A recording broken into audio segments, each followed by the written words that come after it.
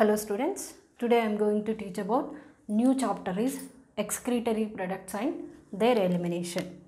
So here first of all, what is excretion? Excretion. Excretion means to removal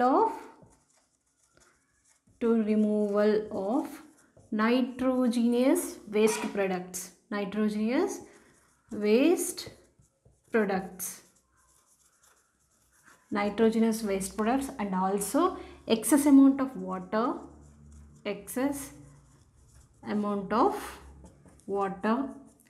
then excess vitamins and also drugs. Okay, so these elimination of these products is called excretion. So elimination of or removal of nitrogenous waste products and also excess amount of water and vitamins and excess of drugs. So elimination from the body, so is called excretion. So mainly excretion means to removal of nitrogenous waste products from the body. So because here the nitrogenous waste products, they are very dangerous to our body, they are toxic substance, so they need to remove from the body, so that is called excretion. Next, so these nitrogenous waste products, where they are formed, when they are formed in our body, so during oxidation of proteins, during energy production process, protein metabolism or oxidation of proteins and also proteins or amino acids. Okay, next nucleic acids. So during this process, the ammonia or nitrogenous waste products are released in our body. So oxidation of proteins, okay, or protein metabolism or amino acid metabolism, okay, or nucleic acids. Nucleic acid is of oxidation of nucleic acids. During this process, the nitrogenous waste product is released into the body.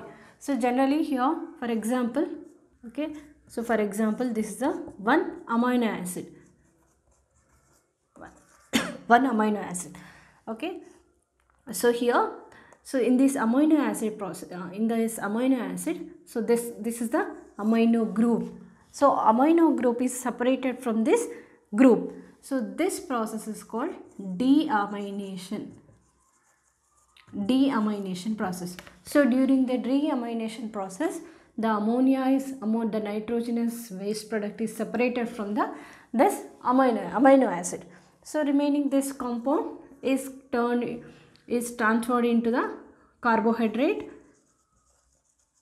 and then after that it produces energy. So during this process, during this deamination process, the nitrogenous waste products are released in our body. Generally, the nitrogenous waste products are three types: ammonia, urea, uric acid. So in the all living organisms, three types of nitrogenous waste products are produced. They are ammonia, urea, uric acid. Okay, mode of excretions. So based on the nitrogenous waste product,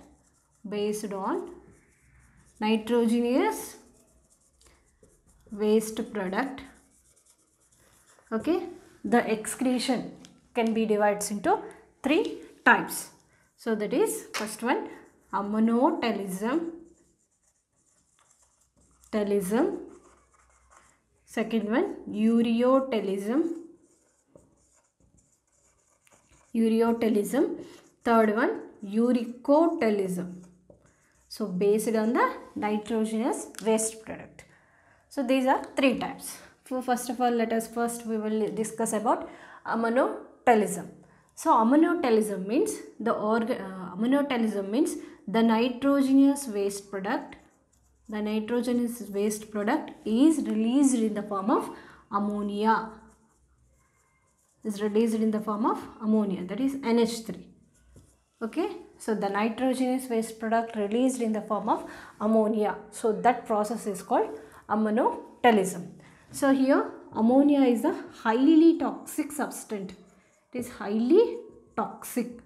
Okay, next it is highly soluble in water. It is easily soluble in water, so that's why it need lot of water to excretion process. Okay, ammonia is a highly toxic substance compared to others. It is highly toxic substance. Next, it is highly easily soluble in water. Next, it needs lot of water to excretion. So that's why that's why aquatic organisms, okay, aquatic organism, they excrete ammonia. So they have the lot of water, they are living in the water, so they have the lot of water, so that's why they directly release the water ammonia into the water.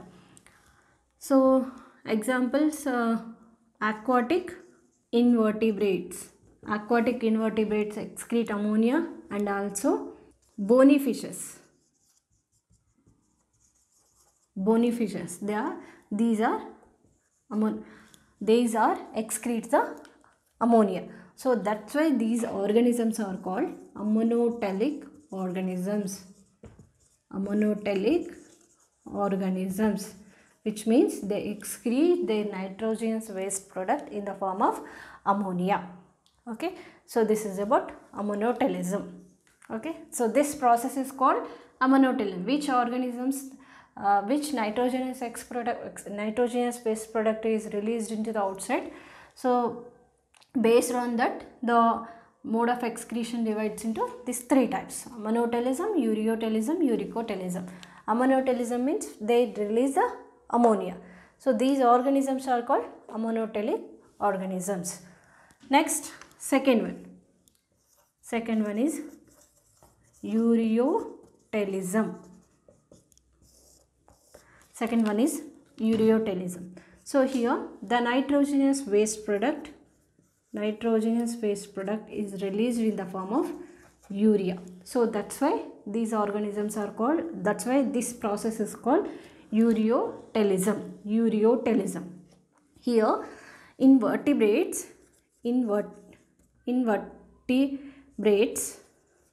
so the urea formed in liver. Okay, so in the liver, what will happen? The nitrogenous, the ammonia. So first of all, the nitrogen waste product is formed, the ammonia is formed. That ammonia reacted with carbon dioxide to form urea, NH2CO, NH2. So urea is formed in the liver. So in some vertebrates, so the urea is formed in the liver. But kidneys are excretory organs, which means kidney, they are filter the blood only. Kidney filter the blood and separates the urea from the blood, then sent to the outside. So kidney are not produce the urea. Actually urea is produced by liver. So urea is produced in the liver. The ammonia reacted with water to produce urea. Okay, in ureotelism. So here this urea is the urea is the less toxic than ammonia. It is less toxic than ammonia. It's nearly 1 lakh times is less toxic.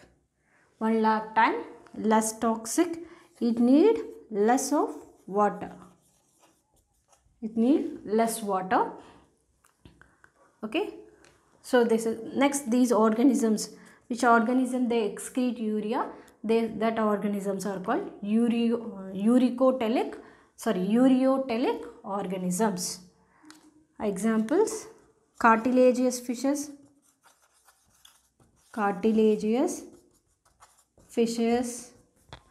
amphibians and mammals. Are all ureotelic organisms. These are ureotelic organisms. These organisms are called ureotelic organisms because they excrete urea. Okay. Next, some organisms they shows the dual mode of excretion. Some organism shows the dual mode of excretion. Some organisms like, for example, earthworm. In the earthworm, if plenty of water is present, it excrete ammonia. Okay, if lot of water is available, it excrete ammonia.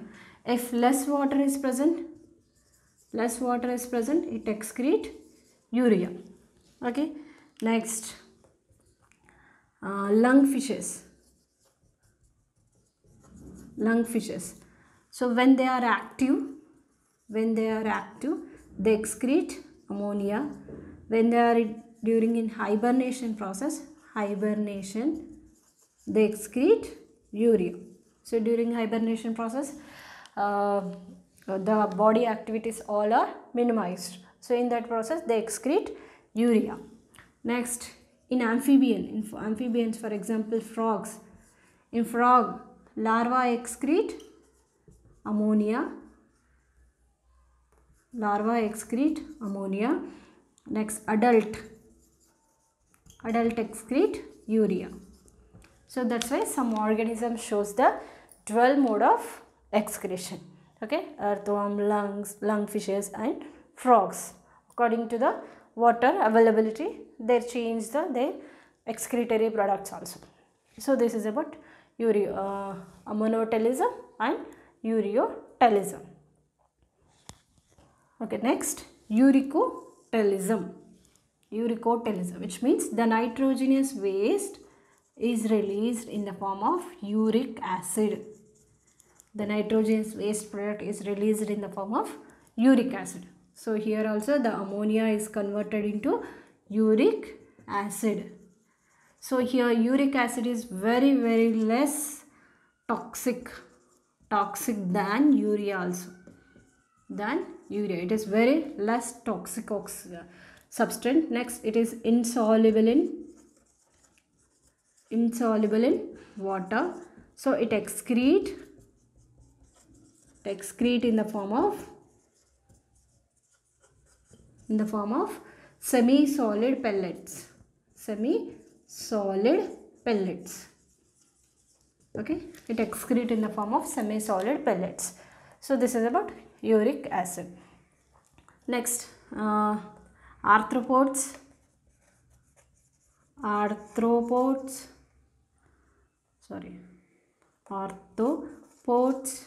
and land snails and reptiles and birds. These are excretes the uric acid. So that's why these organisms are called uricotelic organisms. So this is about uricotelism. So according to the nitrogenous waste products, the organisms can be divided into 3 types: ammonotelic organisms, ureotelic organisms and uricotelic organisms.